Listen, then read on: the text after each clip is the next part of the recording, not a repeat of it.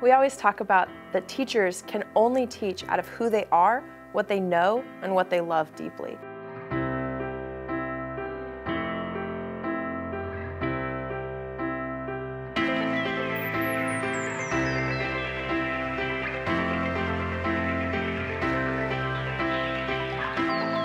We help them maintain their ability to be lifelong learners and engage the general tradition and feed their souls and inspire them.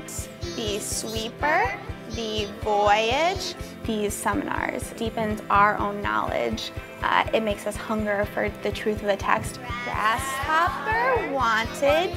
And we spend our days at Great Hearts telling children, you need to seek truth, you need to seek goodness, and you need to seek beauty.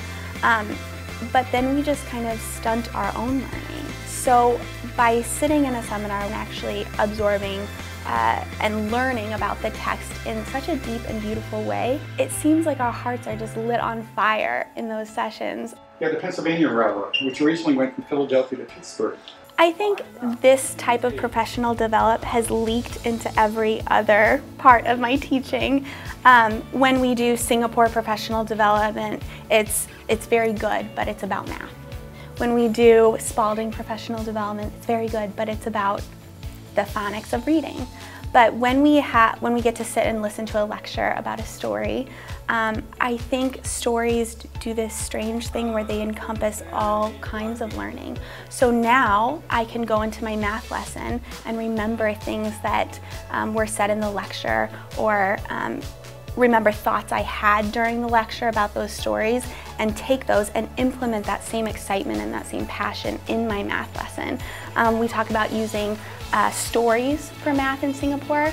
Well, I know that my stories have gotten better in my math lessons because I've been trained more in what a story is.